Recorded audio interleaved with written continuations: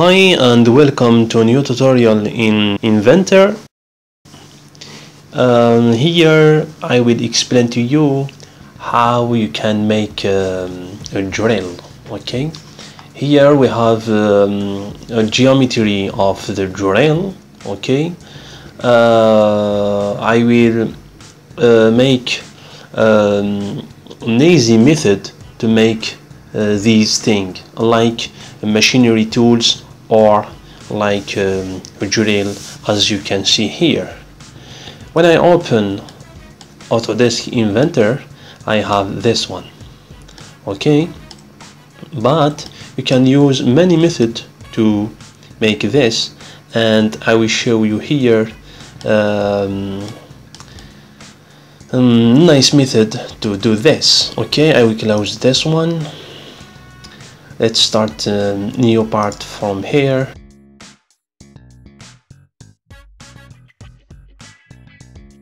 And now go to sketch and choose this one, XY, like front plane, and add the circle. Okay, go to circle, start from here, put 20, add another circle here, another one here. Press D to have dimension of this one. I have 10 here and 12 here, and the distance between these, we have 7 from here, we have 5 from here. Okay, just one click and one click here. Okay, to have the dimension from here to here. In this side I will put 5. The design is fully constrained. Now I will cut these. I go to trim all of this. Okay, that's the first feature, okay, to do. Then the next, I will use the sweep, but the sweep you have to use 2 sketches, one in this side and one it will be perpendicular to this one. Okay, finish your sketch and you can go to another plane like this one or this. I will choose XZ, go to the sketch and add a line from the center to here and put 100. Okay, press S to finish. When you rotate the model, you have to see this one. Okay, finish your sketch, and now you can able to use the sweep feature. Press sweep and you have this this feature. Okay, the one thing to change here, if you have not this, click here and choose this profile, and the path is this one. Okay, for the twist I would use 360 100 to twist and press OK, and I have this form. Now the next step is to add a chamfer to these edges. Okay, with 3mm, and select this and this one. Okay, rotate your model and choose these again also.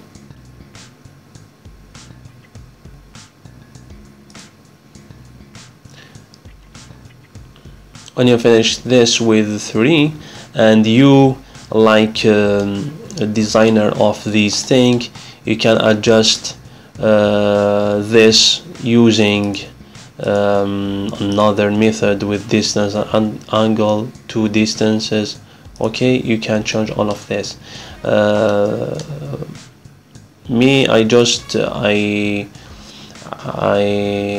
am showing to you how you can make all of this using Inventor. Okay, look from the top and go to sketch and choose this plan. I will make a cut here.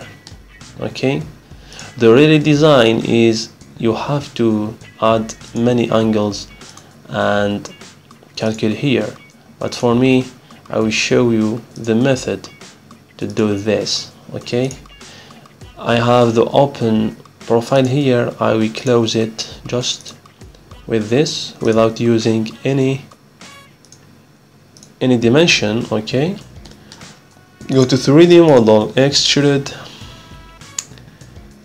make it symmetric, and it's cut. Okay, and press here, press and drag. Okay, validate from this button, and the same thing from this side. Add another profile, closed profile, like this one.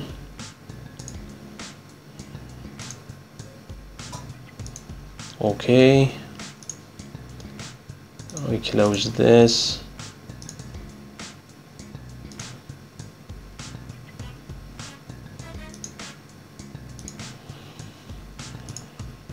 Extrude, use the same method, cut here and symmetric, leave the distance, press OK, and you have this nice drill. Okay, now I will add a circle here to finish the sketch. To finish the model, press in this surface, go to sketch, add the circle with 20, or okay, this one is 20. Then 3D model, extrude it, extrude your model with 50, press OK, and I will add a cut here using 4 circles, starting from here in this point. If you have not this point, we can find it here, put 5, and you can repeat this using circular pattern. Okay, select this one, at the circular, and choose this like axis and put 4 here, press OK, go to 3D model, extrude, and reverse the direction, choose the profiles, OK, and here choose like a cut. Okay, cut it with 40, press OK. That's the final model to your drill, and you can add the material to this one using iron or whatever you want here, iron gray or something like that. Okay, iron cast, it's not good. I will choose steel, stainless steel, like this one.